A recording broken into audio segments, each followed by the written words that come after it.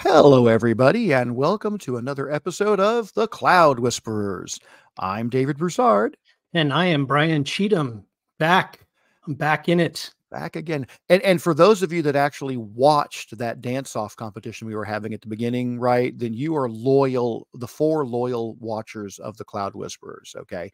Because I know most people probably got this fed up in their YouTube feed and just went, oh, no, I'm out of there. No, I don't want to see a white boy trying to dance. That just does not work for me at all. Just bouncing, man. I was just bouncing. yeah, that's what we'll say. I was just bouncing, yeah. Well, Brian, it has been a while, but I would like to know, what have you been up to lately? Man, I guess, did we talk in October? I think. Well, maybe we did. We did. We had an episode. And with Jen Caland, which was fascinating. Life, the Universe, and Cloud Whispers, right? Which we heard a little bit about Jen's fascinating story of getting into tech and becoming getting married, moving to England, having difficulty finding a job over in England, and then. Afterwards, how she went through Tech Up Women and now is a cloud architect for one of the biggest Google Space cloud providers in England, which is absolutely fascinating to me. And did this while raising a couple of kids with one with special needs and one who had a very rare cancer that she had to deal with. So just amazing. These high achievers, man. Having these high achievers, man. I mean, it's kind of makes you it's a little embarrassing. A little embarrassing. Like, oh wow, we really are lazing up just by hosting a podcast and stuff like that. Now we have eight listeners, right? No, I think we're up to 4. We had 3, and then Jen brought in one more listener, so now we're up to 4 people. Awesome. So I need to go back and listen to it. So my apologies, Jen. I will listen to it, and I'll report back. Yeah. No. So October for me is what we call Bandtober. I guess you call it Bandtober. If you're a parent that has a child that's in the high school band, then that's competition season. So it's not only is it football that you have on Friday nights or Saturday nights. Sometimes I guess they do football on their Saturday night lights now too. I didn't know that. Well, they do it Thursday as well. I mean, Thursday, Friday, or Saturday, depending upon how many teams have to use the same stadium, right? They will do any day of the week they have to, because it's Texas and it's football, right? So I mean, what else are you going to do? So in October I had 3 days. 3 days where I was up 24 hours straight. So take him to the school. To drop him off so he can ride the buses with the kids, to Katy, Texas, or Round Rock, Texas, or whatever. It's 2 hours to get to Round Rock from here, by the way. So by the time you add up all that travel time and all that, and then I'm following them around where I could see the performance. I can't ride the bus with them. So I drive up, watch the performance, come all the way back, and pick him up afterwards. And it ends up being, 24 hours. So I did 3 of those days in October. And he just went to what they call Grand Nationals. Grand Nats is what they call it. Bands of America is a tremendous organization. I've said a lot of things about band and how much I have a newfound respect for it and all that, but organizations like Bands of America and the like, it's just amazing. I mean, amazing the way that they put on the band show. The way that they gather all the kids at the end, it's like an hourglass of kids pouring into the stadium, and they're all different colors, right? And at the very end, they say break ranks, right? So they're all lined up and they break ranks. It's just so many cool experiences, man. But I'm glad that it's over. Well, until next year. Yeah. It's just like, what grade is your son in? I don't know. He's a freshman. Yeah. So he's got 3 more. You got 3 more years of this, and then maybe college. I'm going to sleep like the entire month of September. Just gonna sleep all of September next year. Yeah, that's a good idea. Just start getting set up on that. That's pretty cool, man. Yeah, Have to no, admit that is nice. Yeah, it's been a very good experience, man. Very good experience. So, how are you, David? What have you been up to? With your son doing band competitions, my son, in his 13th year, I guess, of from kindergarten through 12th grade, has for the very first time started to engage in a school competition. Right now, we just all these years, nope, no sports, no this, no that, no. But he has gotten involved in his robotics team at school. Oh, very cool. Yeah. And so, and it's fascinating because here's this guy who has, come home as soon as he can get home, stop thinking about school. And the next thing you know, we're saying he wants to stay, because normally Yeah. he gets out after fifth period. So at like 1:10, he's free, right? No, he wants to stay until 4 o'clock. Like today, no, don't come get me. I'm going to stay all afternoon and I'm going to work on robotics That and is help so cool, man. and stuff like that. So it's been really neat to see him get excited about something. And they had their first competition this last weekend. And as with all of those kinds of things, it's a challenge, right? They're going through a company called FIRST, or a group, I should say, and they're Okay. doing technically they're doing the technical challenge as opposed to the robotics competition, but it's similar. You still have to build a robot that then solves problems and goes through that stuff and things like that. So it's pretty cool, and he really enjoyed himself. But most of his stuff is done well before the competition. He was there all day on Saturday, but he's just there cheering him on because he's a builder, right? Not a driver. Yeah. And although one of the arms fell off the robot, it was like, well, did you fix it? And he's like, no. I was like, why we couldn't fix it? You got to have all kinds of tools and stuff like that. I'm like, okay, well, there you go. Maybe you should bring those along next time. I don't know.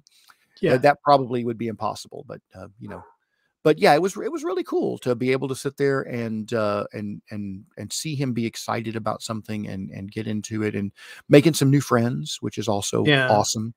For someone who is autistic, making friends can be a difficult situation. So quite proud of him at this point. Yeah, and it's such a cool experience as a parent, right? To see your child find something that they like. That to me is like that just fills your cup, man, every time. It's just I love that. I agree with you 100%. It is really awesome. So yeah.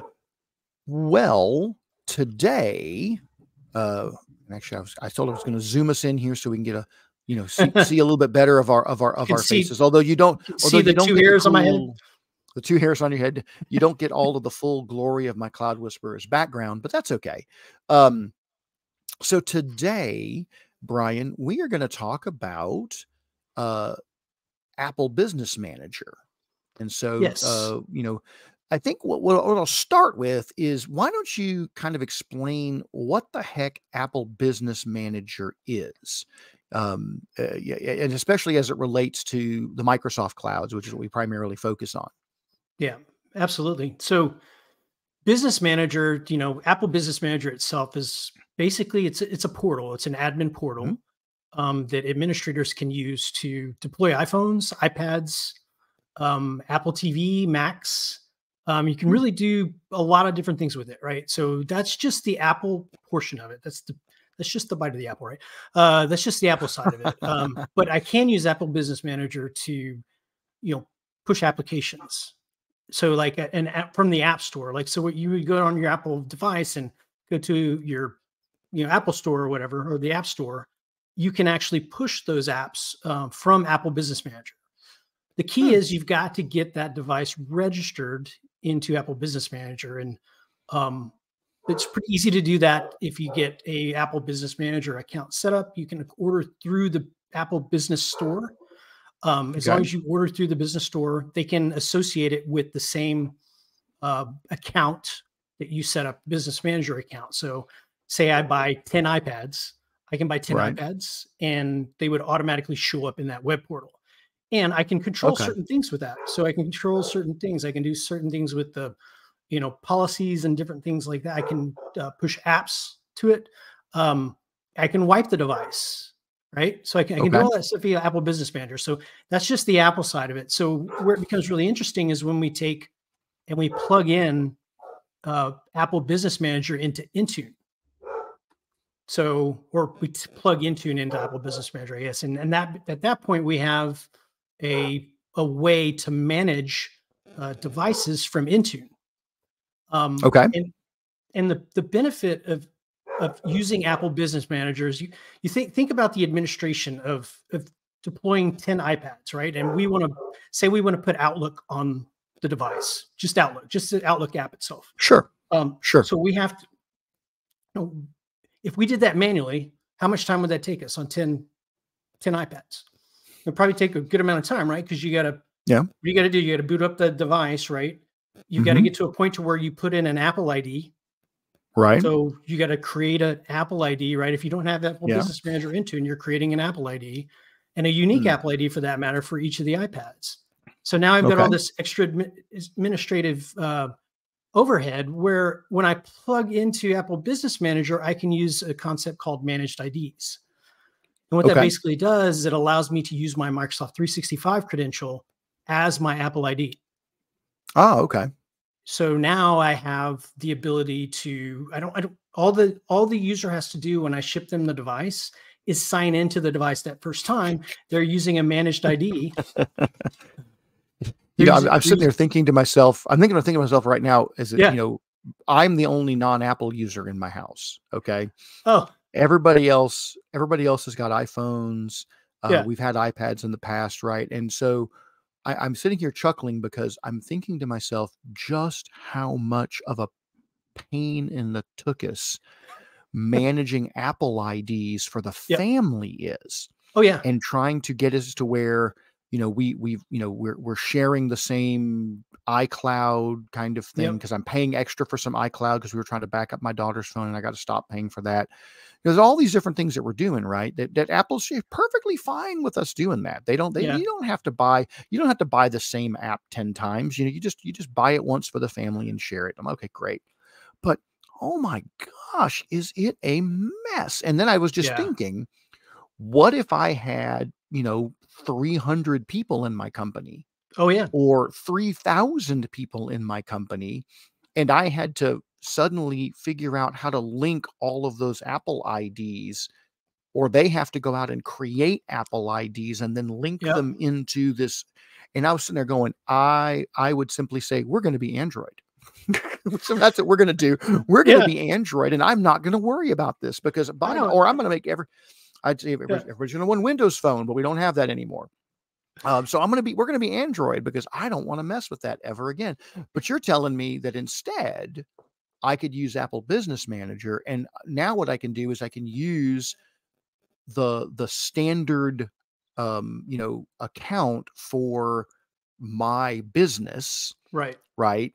And you're log in david@cloudwhisperers.net, and that would become my Apple ID. That becomes the way that we're centrally managing it. And you've got a portal to go manage it from as well. Yeah, that's exactly it. And so the business manager piece, really the only reason you need business manager once you plug in Intune is to purchase the apps. So as the company, you purchase an app, or, the Microsoft apps, they don't cost you anything, but you still got to go through the process of at least downloading the app, right? Or going into the app store and saying, hey, I want to grab this app and I want to download and install it. So we do all that in Business Manager, right? And then it actually links into Intune and it pulls up and shows us that we have those apps that we can deploy to the different iPads that we have, or the iPhones or whatever, right? So I can then take and push those apps, all the Microsoft apps, right, down to, and configure them for that matter, right? So think about not just pushing them down, but having a profile that we can configure for an Outlook, for OneDrive and all of that. So we're taking a lot of that stuff that the user has to do manually, and we're automating it for them. So the customer will buy an iPad in this case, right? And they're going to buy it through the Apple Business Store, right? They buy it through the business store, or the business department at the Apple Store is really the way to say that. and that gets shipped to the user. And then on the back end, I just say, hey, that's going to go to so-and-so.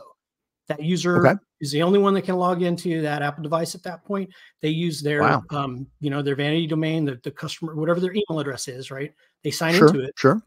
And then it configures everything. So policies, any kind of policy that I want to configure, like say, I want to require a PIN, right? I want to, and we have certain things that we follow from an Intune perspective that say, hey, this is the recommended security to have basic security on this device. And then we have all the policies that push down, and then the apps get installed, and the apps just show up. They just show up on the device. And then, no sooner than I set this up for a customer recently, they had to go through some layoffs, unfortunately. And there were probably 4 of those people that had iPads. And I asked them, I was like, hey, and I know this is unfortunate, what you guys are going through right now, but we can go in and wipe that device remotely. So literally within 10 seconds of the click in the Intune portal, I'm wiping an iPad device that's company owned. That's pretty impressive. Now, that's what we call managed. Sure. No, I think that makes sense. So that's if I go buy it from the business department at the Apple store, right? Correct. But could you, what if as a company, I've already bought, 100 iPads or iPhones? I assume we can do this with iPhones as well as iPads, right? Yeah. But what if we already own a bunch of these things and I want to start putting them into the portal and using them? Can I convert something over that way or not? Yeah. So usually in that scenario, what I ran into this time around was, and it's a really cool app, man. You download this app called Apple Configurator. And you put it on your iPhone. You put it on an iPhone or wherever, and you sign into the. I love configurator. Configurator. You sign into the app, and it basically, when you start up the iPad, you can start up the iPad, and when it gets to a certain screen, what we call the Ubi experience in Windows, right? It gets to a certain screen on the iPad, like the first or second screen when you first power it up. You can move that configurator app right in front of the iPad, as long as it's on the same wireless network. It says, hey, I see a device in it's in my view, right? And you basically, it's like you're scanning this crazy 3D looking barcode, man. It looks like a little globe or whatever, just sits there and rotates or whatever. You scan it and it will import the iPad that you've already purchased in. Okay. Yeah. So you just basically do that from the Apple configurator. And there are some ways, depending on how you buy the Apple device, you can get Apple to make that transfer for you, but it's almost more trouble than it's worth. So what Apple tells you is you need to buy this through the business store or whatever, and make sure that it's associated with this account that will basically import it into Apple Business Manager. So, but yeah, that's what I did in this case. If it was anybody other than Apple, they would just scanned a QR code, right? Because that's what everybody else does. But I was thinking when we had to buy my daughter a new iPhone 15, we got her because she wanted to buy the watch, right? So we got her the watch and then discovered it wouldn't hook up to her iPhone X. So we had to upgrade her to an iPhone 15. And the whole configuration is it shows this like swirly pattern. That's it. We're getting sleepy, Brian. Give us all of your money. But yeah, they I guess all it really is it's a mobile QR code essentially, right? Yeah, it's kind of what it's doing. Effectively, yeah. When I first saw it, I was like, what, I'm supposed to scan what? Yeah.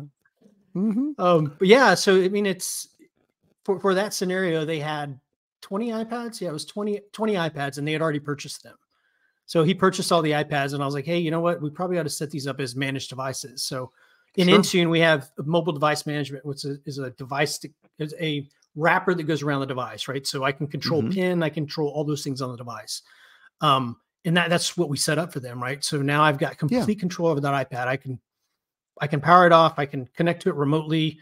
I can put TeamViewer on it to where I can see the person's screen for troubleshooting purposes and all that. So there's a lot of stuff you can do once you get it in a managed scenario. But yeah, really cool stuff. And it just one of those examples that we put that in for a customer, and they got immediate value out of it. And then unfortunately during their layoffs or whatever, we got value out of it as well, because, you know, we needed to wipe some of the devices.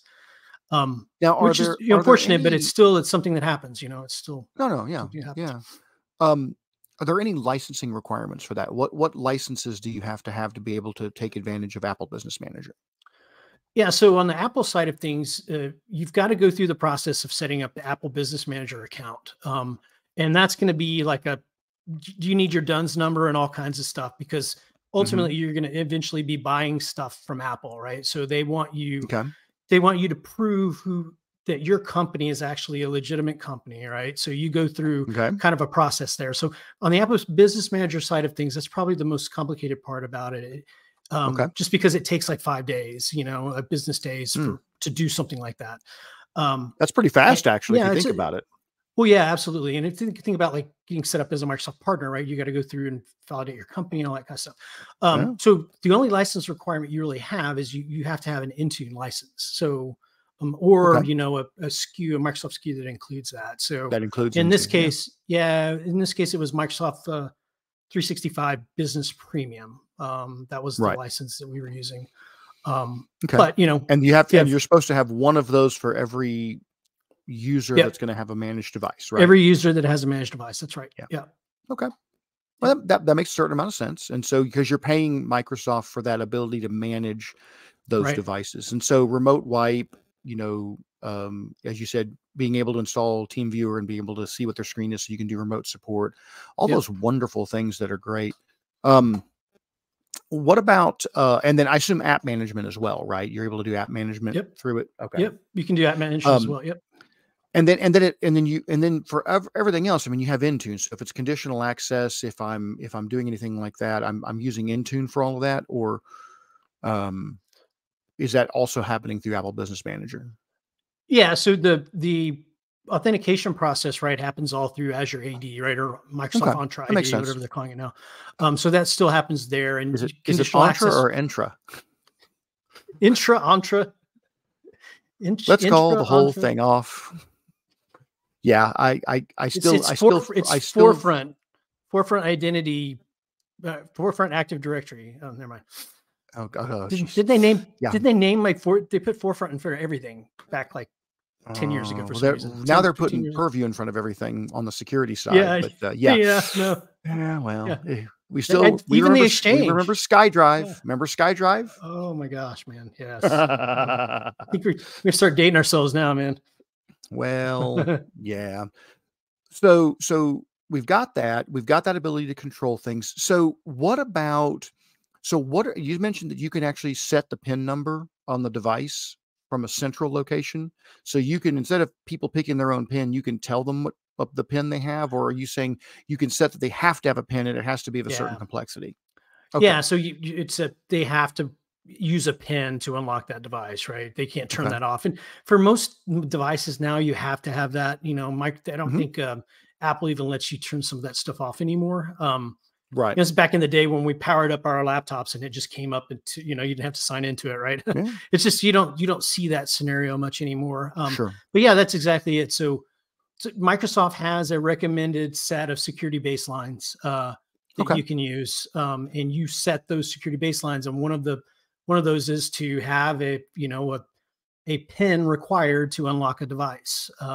And if the device is so there's all different sorts of things. And if it's got biometrics, it'll use Face ID or whatever, if it can, kind of thing. And you can actually say, hey, you know what, I allow you to use, or you're required to use Face ID. So you can do those sort of things too. But because it's a managed device, I can manage pretty much everything that the API has access to. Right. So everything that the Apple API will let me get access to on that device.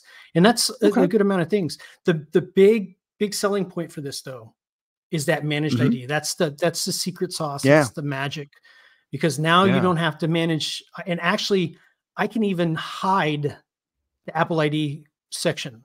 So they don't even see what the Apple ID is. They have no way to go in there and put in their own, right?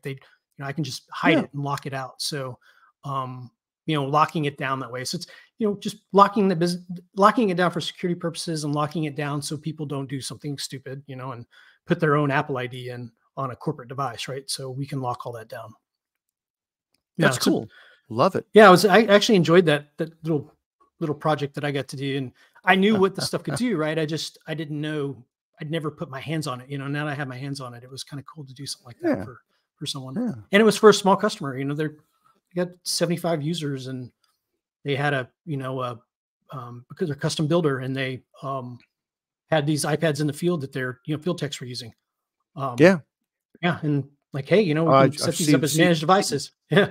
Yeah, we see a lot of that kind of stuff happening. And it's there's BYOD where everybody brings their own thing, and then there's fully managed devices, and different organizations have got different requirements around that. I've worked with both, and it's nice to know that managing these Apple devices becomes a significantly easier situation. And also, from an employee standpoint, I don't have to worry about adding a device using my Apple ID or having to manage a second Apple ID, right? And stuff like that. So it makes it easier on me as the employee as well. Well, absolutely. That's cool. Well, Brian, we have come to that time of our episode once again. It is time for us to talk about one last thing.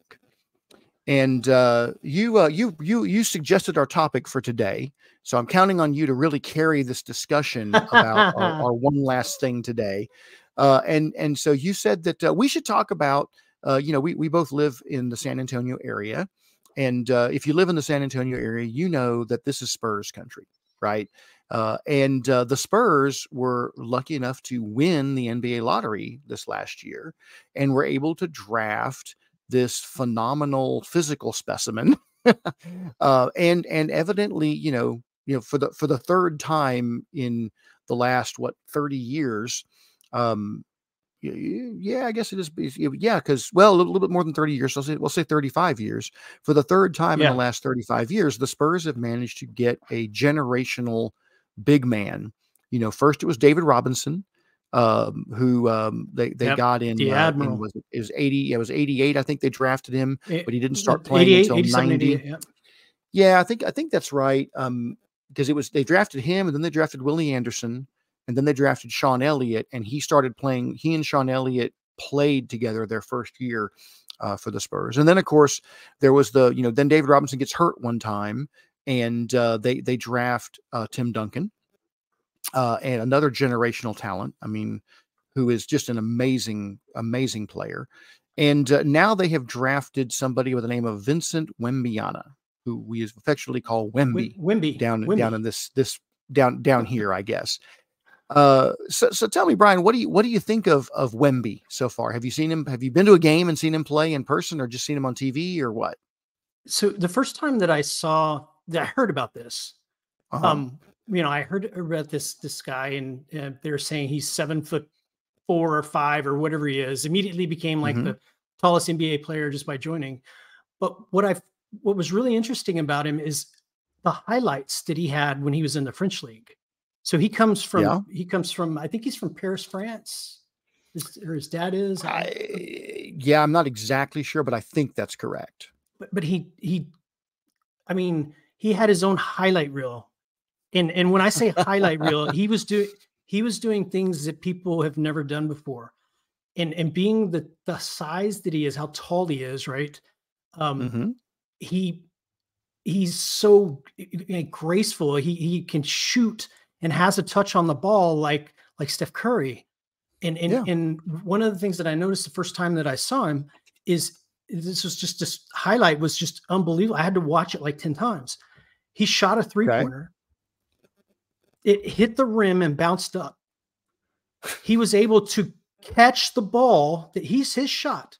He was able to catch the ball and dunk it. So think about shooting a 3-point shot. It's hitting the rim and it's coming off, and he just grabs it with one hand and slams it. I literally watched it like 10 times. So that was kind of my first introduction to him. And then when I found out he was going to the Spurs, I was like, oh, that's really interesting. And he's 7'4". Yeah. I think he's 230 pounds of width. Well, yeah, they officially list him as 210, and I'm sitting there thinking to myself, going, "I wish I was 210, and I'm like 6'1", you know?" Yeah, I know. It's like I'm doing the math in my head too. I'm like, I'm not 6'1", and he's 19 years old. Yeah, 19 years old. Which is Immediately just became the tallest player in the NBA, and he's got people like LeBron James saying this guy's the real deal. And I tell you what, man, I think he's going to get into his groove. He's going to figure out, how the NBA works and how he can play. I think he's going to have some trouble on the inside, playing on the inside with the bigger guys. I think he's going to get beat up a little bit because he needs to put some meat on or whatever. But man, he is so it's amazing to me how well he moves, for how big he is. Normally somebody that tall or whatever, it's just on the court, they just seem a little awkward or whatever. This guy has just got the touch. He's got the moves and all of it, man. I mean, I'm really looking forward to seeing what he can do for the Spurs, what he can do in the league. And it seems just it's like Tim Duncan, it just seems like a great guy, I mean, when he does his interviews and all that, he has good things to say about people or whatever. He doesn't have a big ego or anything like that. I'll tell you what, man, he's got a good chance to be, a superstar, at his size and all that too. It's very interesting. But yeah, when I saw the his highlight reel, whatever, from the French league, if you haven't seen it yet, just go look it up and you'll understand what I'm talking about. I've seen a little bit of it. I will tell you, I'm not a basketball fan. I never have been, really. I mean, a little bit of college basketball when I was a kid. Dominique Wilkins was starring at the University of Georgia when I was in high school, or before that, I forget exactly when. But never a big thing. But when I was in college, we got a chance to, start watching Willie Anderson and then David Robinson. And David Robinson just amazed me, and he still does. He's just an amazing fellow, incredibly generous person, incredibly nice person. And I remember talking to Jay Howard one time at an event. Jay Howard was the guy who did the Spurs broadcast on the radio for years and years and years. Yeah, no. And he's one of the few people who doesn't have a color commentator. He is his own color commentator. Just amazing fellow. And he had mentioned how when Robinson was a rookie, he got a lot of fouls called on him because the referees didn't think somebody that big could be that agile and could do the things that he was doing. And that when you talked about that with Wembanyama, that's what that reminded me of, is that here's a guy who, now that the league has seen a Robinson and has seen a Tim Duncan, and even a Shaq, who I kind of like Shaq now. I never liked him when we had to play him all the time, right? But he's got a cool personality. He's a pretty good guy. I mean, he's from San Antonio, but man, I hated losing to him whenever we'd lose to him, kind of thing. But he really, this idea that here's a guy who's just so big and so smooth, and an ability to move around. I think that's pretty cool. And he's only 7 games into the season, but he's, 19.4 points per game. He's doing like 8.4 rebounds a game. He's getting some assists. The blocks were crazy. I tried to pull up the blocks, or at least what happened to them. Where's his blocks? He's 2.6 blocks a game, which is amazing as well. This is as a rookie, right? And I'm just kind of going, this is pretty cool. I think hopefully we're going to have many, many years watching him go forth and hopefully bring some championships back to us with the Spurs. We could certainly use some fun in that regard again. For sure. Yeah. Well, that'll bring us to the end of this episode of the Cloud Whisperers. And I want to thank our 3 or now 4 people who are actually watching our podcast or listening to our podcast on various services. We've had the ticker going all across the bottom, so there's no excuse not to know that you can go to Apple, you can go to Google, you can go to Spotify, you can go to SoundCloud, and you can also, of course, go to YouTube. Just search for the Cloud Whisperers on your favorite podcasting channel or in Bing. Obviously, if you go to Bing and just search for the Cloud Whisperers, you'll find us. And hey, you may even discover that we actually have a website now. It's we're kind of doing a soft launch of this, right? Just cloudwhisperers.net is out there. I'm trying to put show notes up over there, so we'll have a good place where you can go there and find the shows and get everything from that as well. And we'll be doing other blog posts out there in the future as well. But from us to you, we love to have you guys. We would love to see you guys. There's a contact us form out there, by the way, so you can actually get in contact with us. I know, via the website. And I've set up some email aliases, right? So you can actually email David at cloudwhisperers.net. And Brian, I'm going to get you set up whenever you tell me where you want it to go to, or how we're going. I'm not sure how we're going to get that done, because I got to figure that one out, because anyway, but it's cool. We can figure it out. Yeah, we will. I mean, hey, if we can't figure it out, who can? Right? Yeah, right. Exactly. Of course, I will admit that I am trying to do this on a shoestring budget, right? So, so as opposed to actually doing it the right way, which would be setting up a whole Cloud Whisperers tenant and stuff like that, I'm just piggybacking on top of my tenant kind of thing. So, but nonetheless, Brian, it has been a pleasure. I'm looking forward to seeing the feedback we get from this episode, and looking forward to our next episode as well. Absolutely. Get some guests on here or whatever, and get some real excitement going, right? All righty. Well, you take care, everybody. Take care.